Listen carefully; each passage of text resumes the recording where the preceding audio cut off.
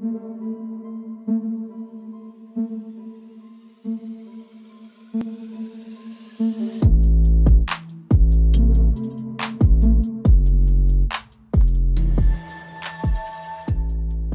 today's cup of coffee, we're going to, I was hoping to do light and fluffy, but no, this is not light and fluffy, folks. There's a time for all things, and yeah.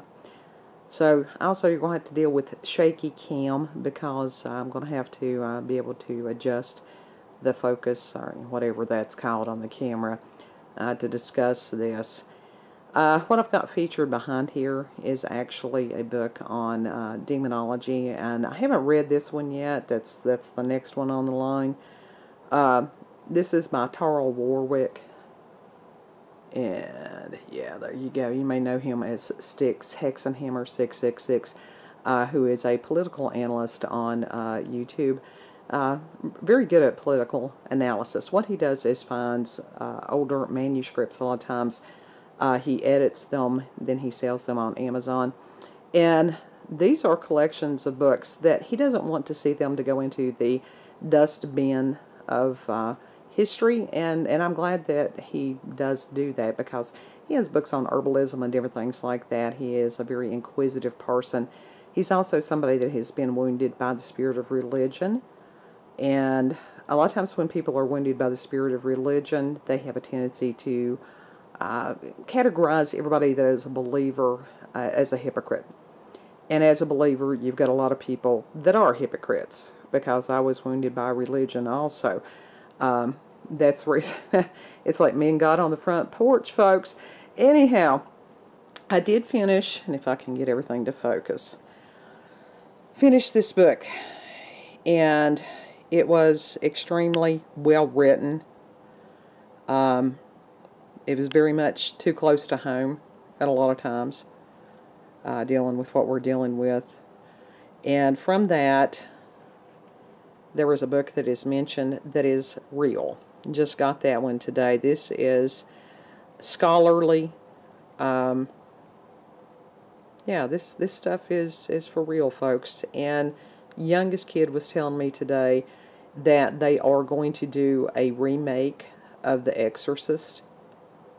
Now, I don't believe in coincidence, so this is something, and I'm like, Lord, what are you doing with all this stuff? Why? I understand, as far as our family's circumstances, why I would be sort of goaded into reading some of these things. These are things that I never really wanted to read.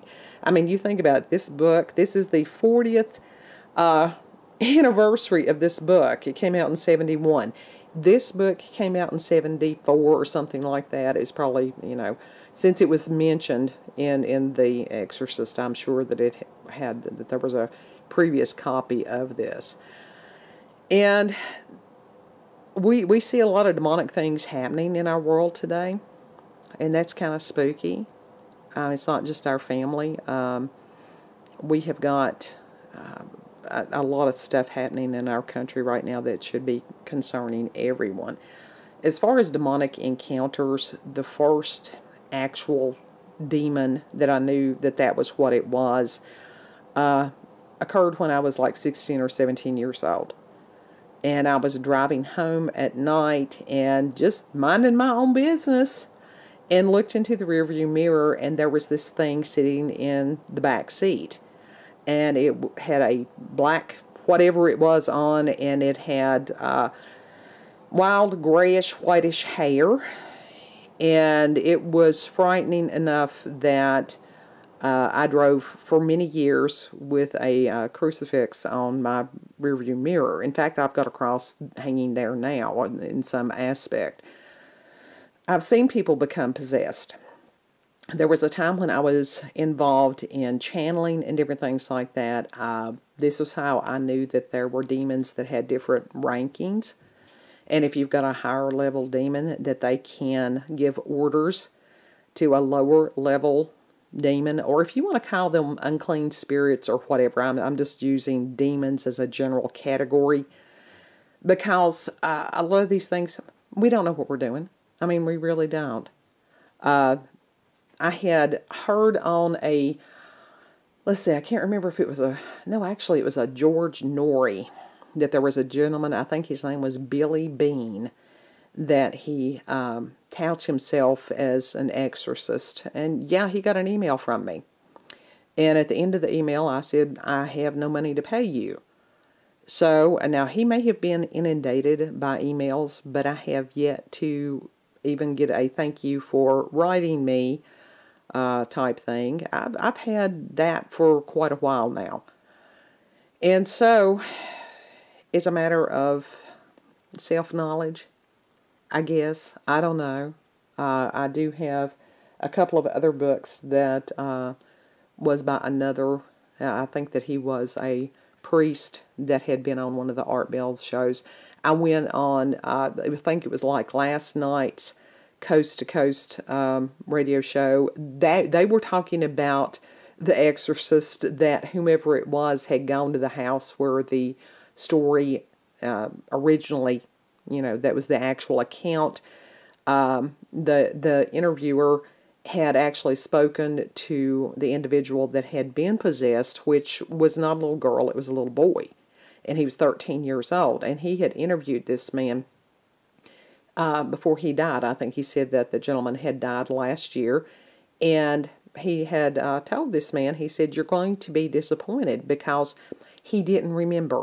That seems to be a commonality amongst people who have had possession. And there's more out there than you think, folks. So, I had told oldest kid, I'm like, yeah, new book, a little bit of light reading. And he said, good luck. I said, I need more than luck. I need a miracle. And that is true. And I think that our nation as a whole and our world as a whole needs a miracle right now. So I urge you very much, be in prayer, planetary alignments.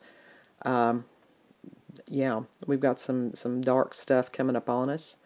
Watch yourself. I had put in I pinned a comment a day or so ago under my video, but I'm going to reiterate it. And the words had come to me even before I had heard the planetary forecast, which is check yourself before you wreck yourself. And anybody who's ever been in rehab, ever been around NAAA, that's an old saying.